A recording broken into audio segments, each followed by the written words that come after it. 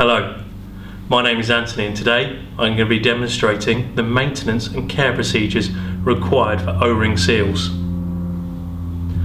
We recommend that every time you open up a product to service it, you perform these basic but very important checks. This advice in this video is common to all Sonardyne products that use O-rings, from OBC beacons and WSM transponders through to USBL transceivers. Today, I'm going to be using a Compact 6. Without the correct maintenance and care of O-rings, water can leak into the product and cause it to fail. Here you can see the results of using damaged, badly fitted or ungreased O-rings. There are clear signs of water ingress, salty residue and staining on the electronics. In most cases of water ingress, the product will be ruined beyond economical repair. Before you begin to disassemble your product, please refer to the product manual. It will outline the correct procedure for safely removing end caps together with the part numbers of the O-rings used. Always have spare O-rings available just in case you need to replace them.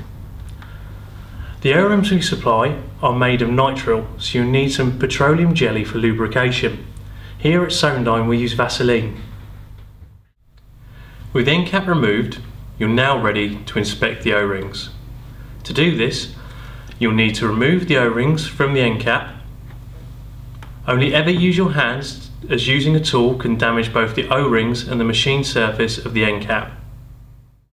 If your product is fitted with a double O-ring seal, remove the outer O-ring first. Using your fingers, push the O-ring sideways until it begins to rise up out of the channel. At this point, you can pinch the O-ring, allowing you to remove it completely. Repeat this process for the second O-ring.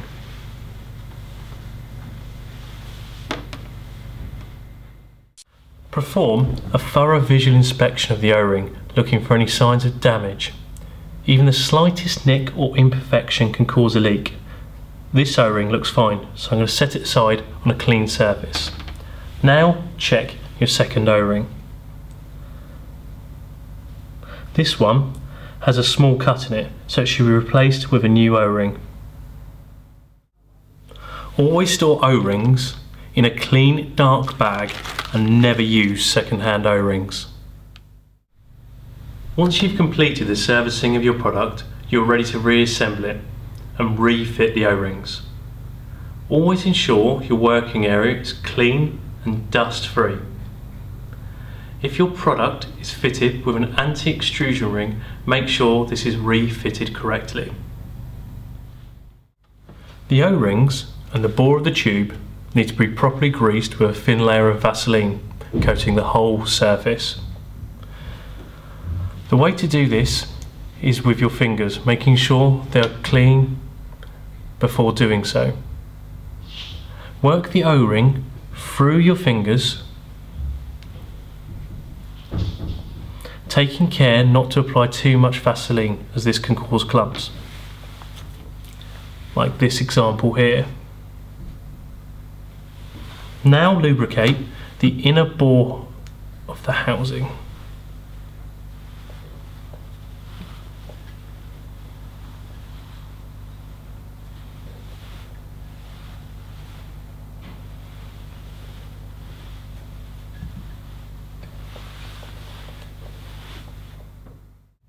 With your end cap ready, take a greased O-ring and fit it directly to the innermost O-ring groove. This helps to minimise the risk of damaging the second O-ring. Locate one side of the O-ring into the groove, then slightly stretch the O-ring to locate it fully. Make sure that it is not twisted. You can check this by looking at the mould line. It should be in the centre all the way around. Now refit your second O-ring.